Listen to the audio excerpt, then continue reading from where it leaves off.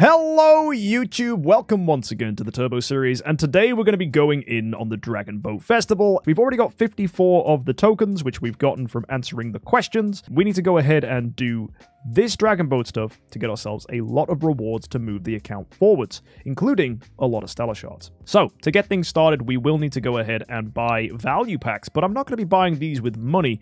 No, we're going to be buying these with contract story gems. We're going to buy both top packages and both second tier packages, and that's going to get us a ton of these Dragon Boat tokens. As well, we're going to get a lot of profit orbs, a lot of gems, and we can actually get ourselves some sweet lollipops as well.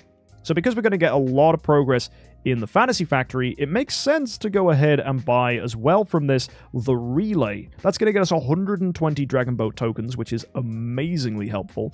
And it's going to get us story gems, it's going to get us cores, Stellar Shards, and benefited double bonus rewards from the Fantasy Factory. All of that is pretty solid value. So we're going to go ahead and pick all this up as well. So let's buy this relay. There we go, folks. The luck relay has been purchased. Very nice. Let's go to the auction house and... oh, no! I was outbid on an Onkiramaru. Brrr. That's sad. But we can go ahead and convert these Prism Story Gems, taking us up to 26,963, which is pretty juicy. It's quite a lot. Awesome. What I will do as well, guys, is we are going to send ourselves to the Dragon Boat Festival now that we have 354 of these Dragon tokens. But that is not quite enough to get ourselves 2 fully completed boats. We're going to have to go ahead and do some profit orbs. Now, the profit summon prizes are going to get us 22 of these tokens every single pass through, and we're probably going to need to do this, what, like 7 times, I think? Yeah, 7 times sounds about right. So if we go take a look at our profit tree, I'm on 600. We'll do double batches in everything except for probably like Fortress or something. I don't know. We'll do a little bit of something. It'll happen. We'll have a good time. All in on Light and Dark. No, we've done that once for content, but I actually do need hero copies at this point, so let's send it. So we'll start with Forest. Let's see what we can pick up. We got ourselves a 5-star there. That's a Chief. We're going to get just 4 stars in this one. From there, we're going to get a Thale. Get ourselves, 2 5-stars there. Molassarin Crew. That's not bad. Got ourselves more 4 stars coming in here. Let's go again with... okay, wow, that's Chief and Demon Hunter. That's nice. Can we get some more 5 stars from that? Yes, we can. We got Geista and an Ent Elder. Lovely stuff. Next up, we'll get ourselves just some 4 stars. And how many is that we've used so far? We've used 80. Okay, I just need to do another 100 now then. So that's 2 Zekis and a Dragon Slayer. That was really good. We got ourselves more 4 stars there. We got ourselves 4 stars again. From this next batch, it's going to be 2. We get a Windwalker and a Head Striker. Got ourselves more 4 stars with a Faceless. And was that an Ent Elder there too? That's kind of cool. 4 stars again. And that's going to be Grey-Eyed. That's going to be Chief. And yeah, looking pretty good. And final 10 here. That's going to be, wow, Vesa, Faceless, Chief, and Head Striker. That is 160. All done in the Forest faction. Let's go now and do it in the Fortress faction. We got ourselves OD. We're going to get ourselves 2 5-stars there. That's Christian and Bleaker. We got ourselves 2 more 5-stars there. That's pretty sick. And that's going to be, okay, 4 stars again. Actually, I don't want to do 160 in Fortress. Let's just do 80. We got ourselves Iron Bambi. From this, we're going to get ourselves... okay, that's a Mirage. That's not bad. With some 4 stars. Another Mirage comes through. And the final one is going to be, okay, some 4 stars again. Next up, we've got ourselves... the Shadow faction. 160 in here, please. Let's see what we can pull. We got a Karma. Nice. We got ourselves, okay, Grumpy Corpse and a Walter. That's interesting. He's getting an Ithaca, maybe. But that's some 4 stars there starting us off. Got ourselves another Gabagbo right there. With more 4 stars coming in. And there you go. That's 4 stars again. Okay, let's do this again with Lutz. We've got 100 more to do here. We got ourselves 4 stars with another Lutz. This next one is going to be a Walter. From here, we get ourselves, Gabagbo, Field, and Lamb. That's a pretty sick pull. Getting a lot of 5 stars there. 4 stars again. And the next one is going to be Aiden and a Lamb. And then we got 40 left. It's going to be 4 stars. It's going to be more 4 stars. We got ourselves a Walter. We get ourselves a Deathsworn. And the final 10... that's going to be... oh, it's not Gabagbo. It's Grumpy Corpse. I was so wrong, guys. You're right. And that was a double Grumpy Corpse pull there. So if we take a look now at our profit summer prices, we've done 5 full completes. So we just need to do 160 now in Abyss. Let's get some good heroes. We get ourselves nothing. Just some 4 stars. Womp womp. 4 stars again. I get an Illyria from this one. We want to get a lot of Akasha copies. That's kind of the ideal here. That's a Lemington. That's a Fat Moo. That's going to be, oh, more 4 stars. 4 stars again. Oh my word, a Waldeck! Love to see it. Very nice. A Norma and a Tanner and double Destroyer. That was really solid. And yeah, we're looking like we're getting some good stuff here. Another Tanner there. That's a lot of food. We got ourselves, ooh, Cthulhu and Immolatus. And yeah, we should be finishing up now, getting close to the end. That's going to be Balrog through here. And okay, last one. It's just an Immolatus again. So that should be, what, another 160 there done in Abyss. That's a lot of rewards coming through. And if we take a look, that's 7 out of 8 complete. Which means I should have just over 500 of the tokens. Yep. We've got ourselves 508. Now, you could argue I could have saved some Prophet Orbs and not pushed up with the final 30 here. But I did just want to get a Core of Transcendence, the Relics, and the Charm Treasure Coupons. I think for 30 Prophet Orbs, it's value. So yeah, with all that done, let's get Dragon Boating. So here there are lots of different boats you can get, different rewards. Crystals of Transcendence are there. We get Stellar Shards on this one. I know a lot of you guys are enjoying the potential chance of getting yourself some Treasure Train items. These buff Holy Damage and Crit Damage respectively. So different items available here. Whichever one you go for, let us know in the comment section. A lot of you leaning towards Stellar Shards as these are the most valuable resource, but some of you wanting to go for treasure items, that's okay as well. I'm personally going to be doing 50% in 4 of them though, because I really need some Divine Power Aurora Gems. With that, I'll then finish the blue one, getting me some extra Stellar Shards. How many parts is a boat? It's 2.5 parts for a boat. We want to do 10 boats. So let's get 25 green parts. Here we go. And then what we're going to be doing is using the auto-arrange feature to make this easier for us. But I am going to start off by just using this and just putting in these squares because I'm lazy. This is going to clear 2 boats for us anyway, so this just makes life really easy. So we go there, there, there, there, and there, and that's 2 full boats. Look at that, ton of resources coming through here. Right, we'll put that there like that. Then we'll go ahead and do the same thing. We'll slap that on there like that. And we'll just do this twice. Like that. There we go. We'll do it again. And then we'll put in the 2x2. And that's another double clear. That gets us a real Gar wine, which we can use if we need to tidy things up. So what we do is we just shove everything in one big fat mess. And I know this looks horrendous. That's the idea.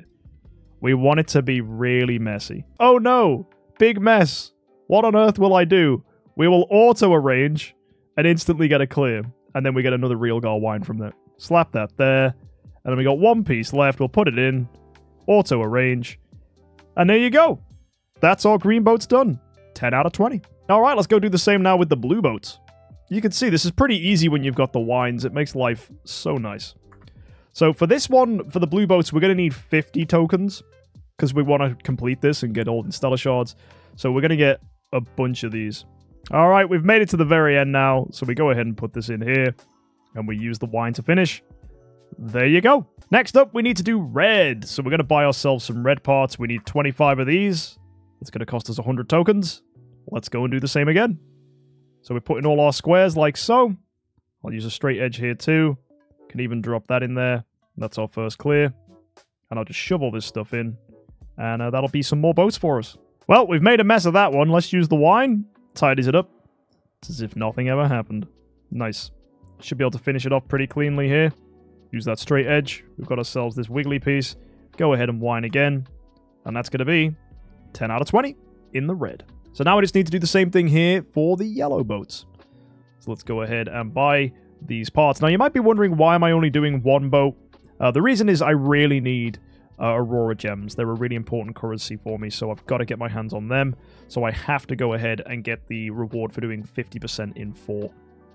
If I had a lower amount of Spirit Veins, I'd be chasing Spirit Veins though. But yes, Spirit Veins I have quite a lot of. I've managed to get quite a few of them from events. So I'm at a point now where Aurora Gems are what I need to focus on. Okay, we're going to wine this now. That should tidy things up. And then we can go ahead and put this last piece in here. Wine again. And that is going to be 10 out of 20 of our yellow boats. And there we go. That is pretty simple, clean, and done. So let's go to our goal rewards now. And we have ourselves tons of stuff to claim. So, first of all, we're going to get ourselves an artifact chest. Next, we're going to get ourselves probably Stellar Shards, as that's the thing I need the most of. for having 2 at 50%. I think I'm just going to grab myself a Core of Origin chest. For this one here, I think the Origin Artifact Selection chest is a fun grab. I could go with Sublimation, but I actually really do want to get some of these new artifacts. From here, we're going to get ourselves some Aurora Gems, and that is a pretty solid selection of rewards that we've managed to pick up. So let's go ahead and claim all of these. And now, the funny thing is, for me to get this next 3 stages of rewards, where there's a lot of stuff available, right? All of this is huge. There's quite a lot of Destiny materials up for grabs. And you've got that top level as well, which is getting you even more stuff. For me to fully max this, I would need 300 tokens. To buy that is a completely different ballgame. I would have to buy every single value package here, which would make it 450 bucks. That's not great. That's quite a lot of money. The rewards are nice, but not for 450 bucks. Yeah, so I think I'm going to leave it. I don't want to waste that kind of money on this. I don't think it's worth it. So, I do have a lot of gems, and I would like to get myself some of these rewards here, as these are offering Stellar Shards. So I think it's now time to make 25 Zhongji.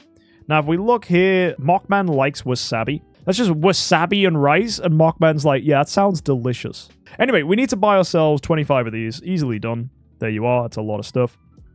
Now, let's go give this to Mockman. There we are. Likes a strong smell. Well, you can have some stinky tofu. There you go.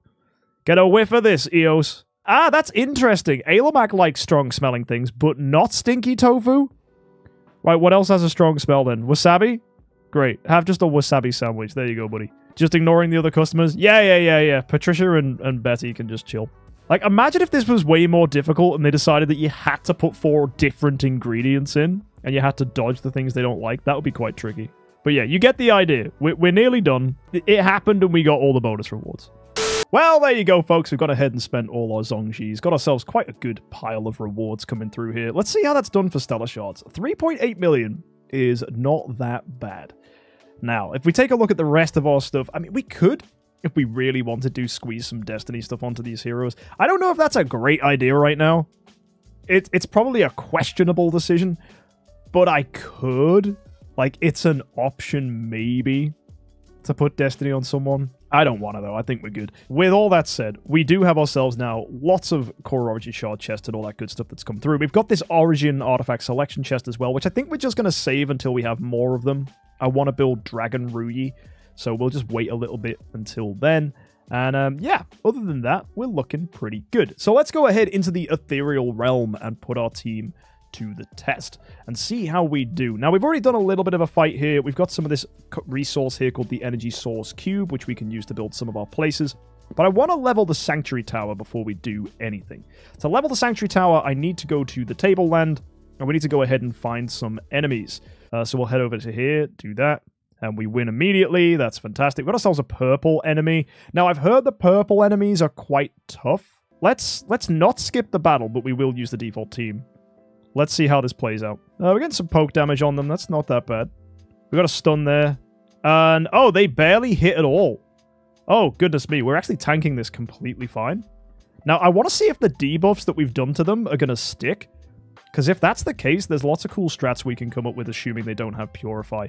Yep, so it seems these guys with guns just join in on every attack. And, oh yeah, the debuffs have stuck. That's pretty interesting. But if they have damage over time Purify, that'll be a bit of a shame. Oh, there's the bleed. Okay, let's hope that sticks. Oh, I think we're just going to win at this point. Yeah. Yeah, I think we win. Oh, wait, no, this bleed's staying. I wonder if we're going to see what happens at round 4. I think it's frozen! Skip? Okay, it was still a win.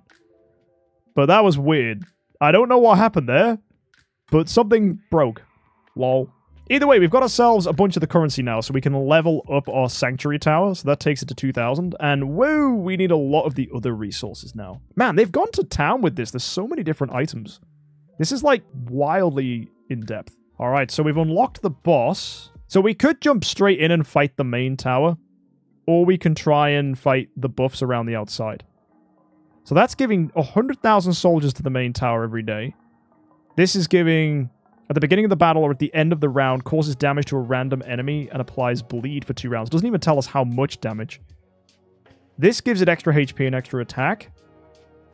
And this, it says at the beginning of the battle, and or at the end of a round, causes damage to a random enemy and applies poison. Okay, that sounds winnable. There's a boss at the back here, so if we put Aspen in slot 5, that should be pretty easy.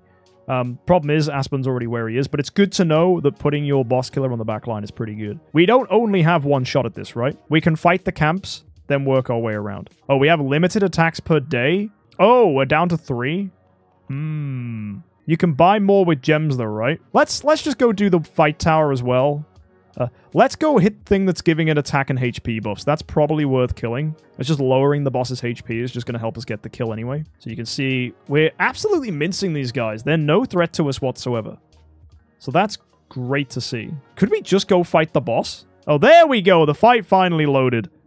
Goodness gracious. Takes its sweet time. Right. Okay. So this guy is joining in on a lot of hits. And he stuns? Ah, this guy's horrendous. Yikes, man. And everyone here is crowd controlled from this guy? Bro, this sucks. And I can't change the order of my heroes, unfortunately, Rip Mambo. Once you put your team in, it's locked. Which really is annoying about this game mode. So we were just saying that earlier, that actually, if you are going to go put your team in, stick Aspen on the back row. I like this game mode in theory, but it is buggy as hell. Really buggy. I mean, the hero art for the enemies is gorgeous. It looks really cool. But to constantly get hit by these bugs, that's less cool. So one other thing we can do here is sign up for the Aurora Sanctuary. So I guess this is just a PvP game mode. So yeah, we'll get to see what that's all about. Hopefully I'll have some of my heroes back by then. And it requires the command post level 2. Ah, yeah, because we upgraded this. That makes sense. So once you get this upgraded to level 2, that unlocks it. Ah, that's cool. That's cool. It would be nice if it wasn't so buggy, though. If we could watch the fights and actually see what was going on. And I hate the fact it locks in the team. That was a little annoying. So knowing that you can send the team back and rebuild it, that's good to know. I know a lot of people got screwed over because it locked in the team initially. The tutorial was kind of crap for that reason. What I need to do now is just wait for my team to come back, and I think that's going to be me. And we'll probably make some more content on this once we've figured it out a bit more. This is just us dipping our toes in, getting our heads around how this works. And yeah, should be pretty cool to see more of this on the Turbo series and make some more progress here in the ethereal realm.